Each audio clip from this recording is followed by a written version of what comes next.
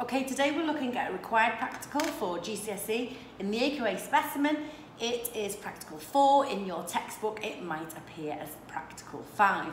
It is the effect of pH on the time taken for amylase to digest starch. And if you remember that the reaction is starch is the substrate, amylase is the enzyme that's digesting it, maltose is the product. How do we know that that reaction has taken place? We can look for the appearance of maltose, or we can look for the disappearance of starch. And in fact, that's what we're going to do, because you'll remember back in the day when you've done food tests and such like, testing for starch is really quite easy.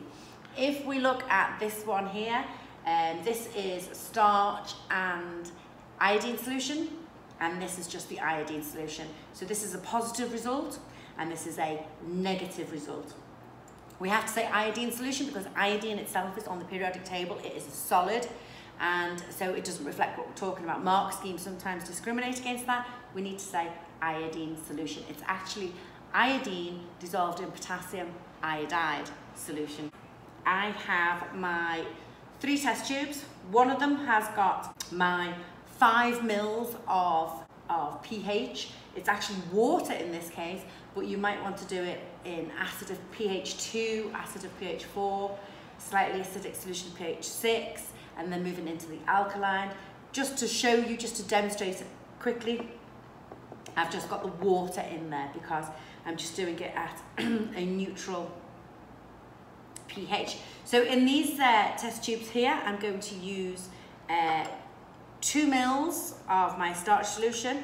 I'll give that a mix up actually, because starch solution is best when you've just stirred it, because not all of it dissolves. So to give me the best homogeneous mixture, I'm going to stir it, and then I'm going to take out my 2 mils. I'm going to use a different pipette because of course I would cross-contaminate and the reaction would start straight away if I used that pipette with the amylase. Okay, I'm going to put this into a different test tube. Just check I've got the right one. Okay, so when you do this in the lab, you will have a water bath to make sure that your temperature is constant throughout. You will monitor that by checking it with a thermometer more than once. That's how we monitor something, because when you monitor something, it's over a period of time. If you're measuring it, it might just be the one time. We want to make sure we don't add another variable, so therefore we're going to maintain the temperature at the same temperature throughout. In my dropping tile, I've placed iodine solution, and what I'm going to do, I'm going to mix these all together. I'm going to start the clock, and then every 10 seconds I'm going to extract a little bit from my stock solution and place it in there, and I'm going to keep adding it until I don't see a colour change. So let's go. Here's my acid. I'm going to add that to my starch first of all, so the reaction still hasn't started just yet. I'm going to prepare my stopwatch so it's on 0, and then I'm going to add it. I'm going to give it a shake, and I'm going to start. Okay, so shake, shake, shake.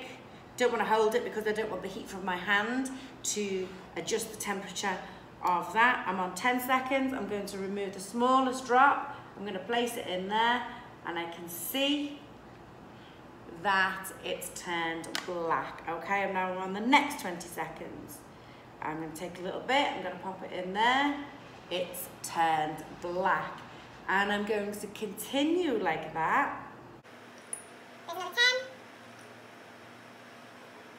There's another 10. And so on. Okay, I've just added a drop, and you can see the colour, you can see the colour difference there. So I'm going to say that was 10, 20, 30, 40, 50, 60, 70, 80.